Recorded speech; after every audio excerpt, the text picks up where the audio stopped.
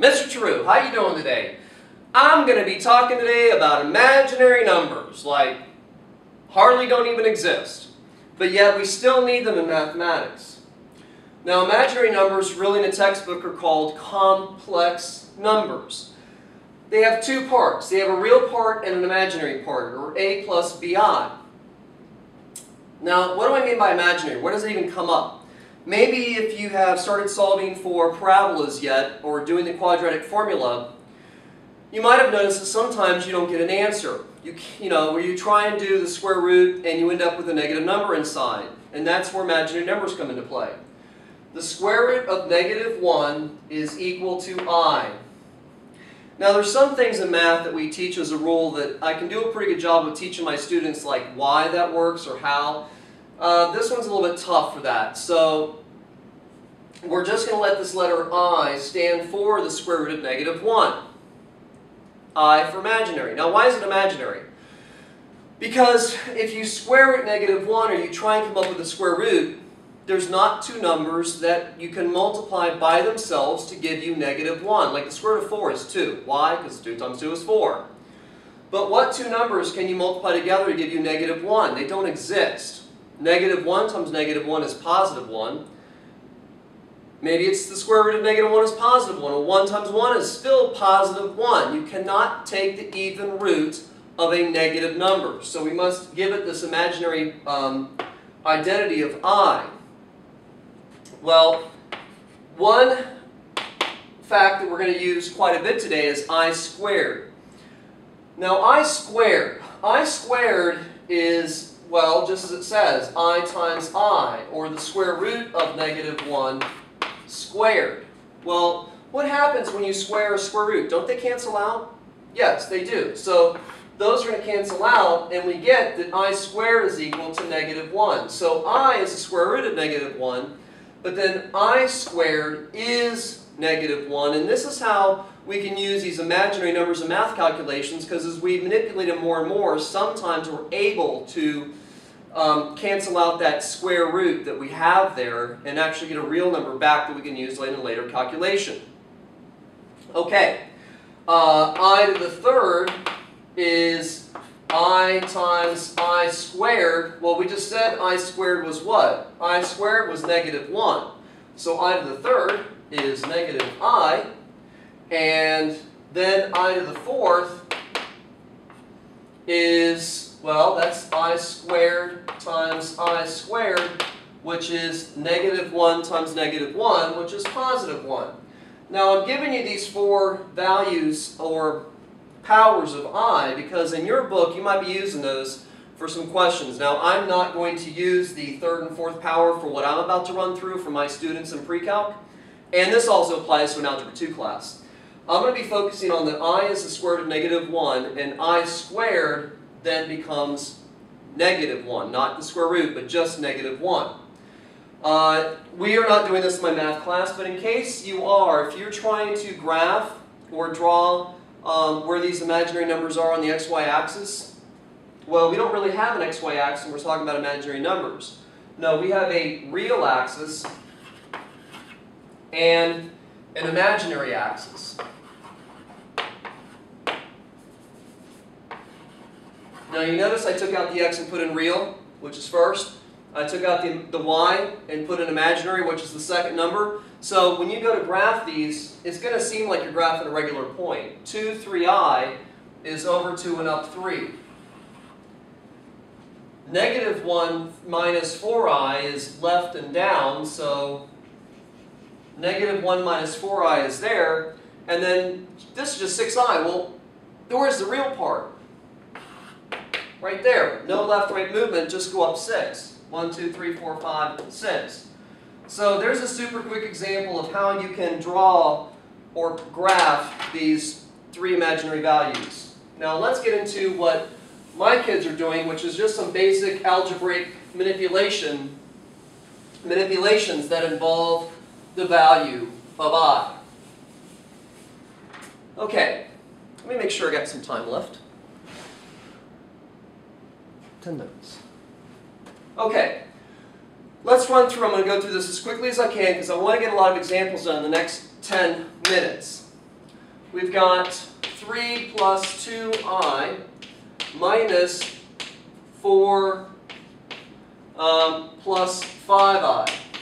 Well, I'm just giving you some binomials, two complex numbers, and asked you to basically simplify.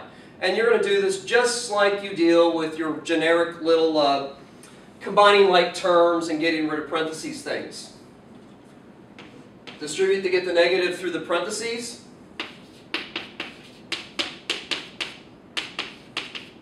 And look for like terms. 3 and negative 4. Negative 1. What about 2 and negative 5? Well, 2 minus 5 is negative 3i. Real and imaginary.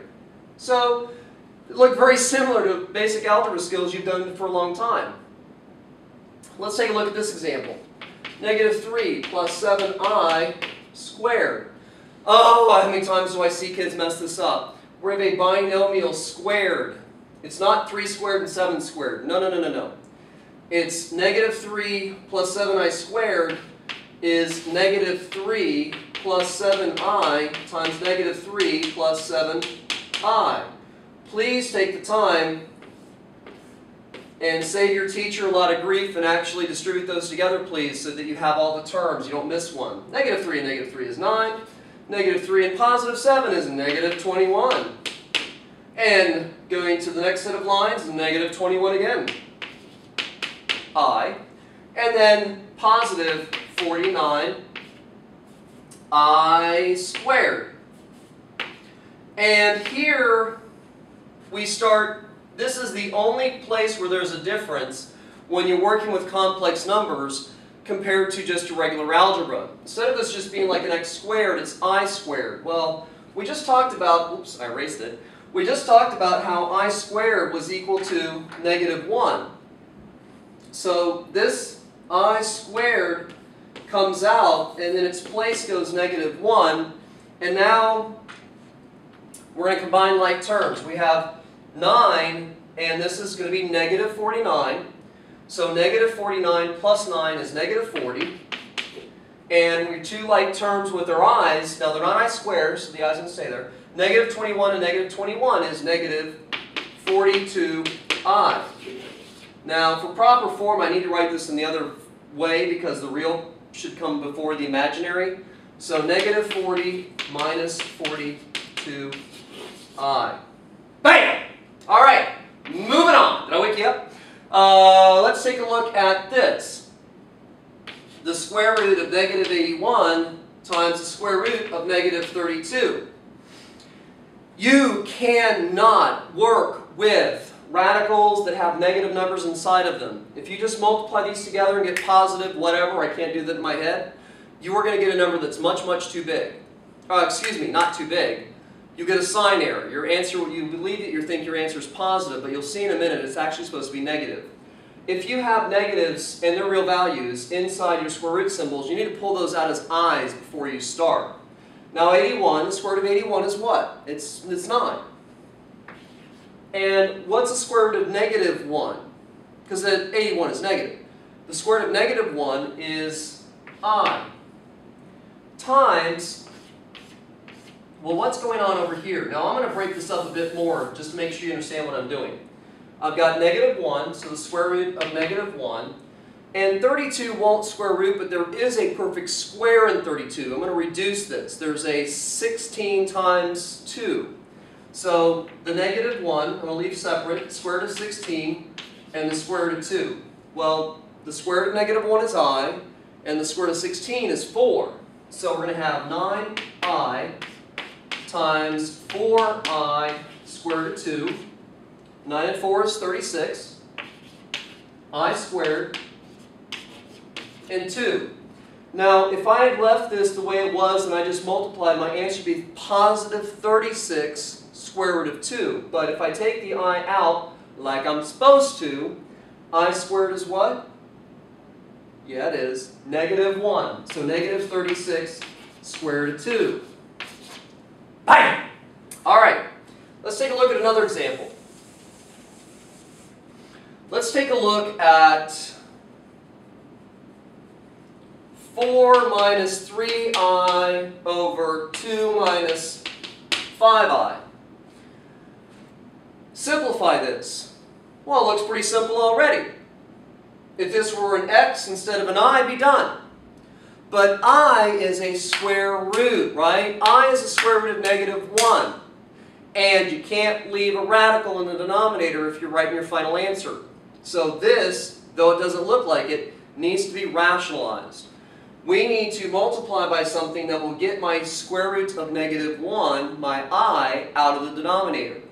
And you do that when you have binomials by multiplying by something called the conjugate, which means that you simply change the sign, the middle sign,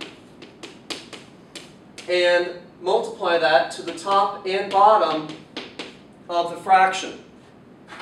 So we're going to get 4 times 2 is 8. 4 times 5 is positive 20. -3 and 2 is -6. I. -3 and positive 5 is -15. I squared all over 2 times 2 is 4. 2 times positive 5 is positive 10i. -5 and 2 is -10i. You might not need to show this work because you know the middle term is going to cancel out, but you know I'm teaching, so I have to. And -5 and positive 5 is -25i squared. So we've got the positive and -10 canceling out. And because of space, I'm not going to write a new line, but what is I squared? -1. What is I squared? -1. So we have 8, and that's positive 15, right? So 8 plus 15 is 23. What do we have here? We got 20 minus 6 is 14. Over 4 minus, oh, no, not minus, that's plus. So 4 and a positive 25 make 29. Now this is not done. Complex numbers must have a real and an imaginary part. So I'm simply going to split this apart and give each fraction its own denominator of 29.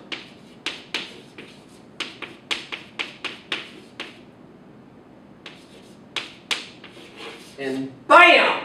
Got it done. Ooh, I got 2.5 minutes. Let's see if we can try and solve a quadratic formula, shall we? Or a quadratic equation.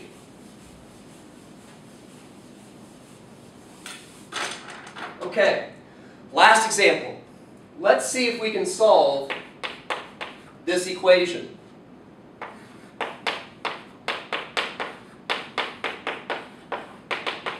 Now don't forget, when you solve an equation, you're trying to find out where that equation crosses the x-axis. We're trying to find out when y equals 0, where is this graph going to cross the x-axis? Well, this is a parabola, one square term. And it might factor, but I want to show you the use of the quadratic formula, which is -b plus or minus the square root of b squared minus 4ac all over 2a. Well, when you have an equation solved for 0, and your exponents count down, this is a, this is b, and this is c. So let's plug it in and see what happens. -b, or the opposite of b, plus or minus the square root of b squared times a times c all over 2a. Now you might notice every time I do substitution I use parentheses. That will save your butt when it comes to making sign errors later on, especially if you're using your 83s and 84s and any kind of like scientific calculator that allows you to do the type in the syntax. You want to be careful of your signs, of course, and make sure your answers are right. Parentheses will help that happen. So we have -12 plus or minus the square root. This is 144. This 4 times 2 is 8. 8 times 20 is 160. Over 2 times 2, which is 4. This comes out to be -12 times the square root of -16 all over 4. And I'm running out of space. And look, I'm trying to square root a -16. Well, the square root of 16 I can do, it's 4. But, and the negative comes out as imaginary, so we get -12 plus or minus 4i over 4. These two terms have a factor of 4 in them, so I can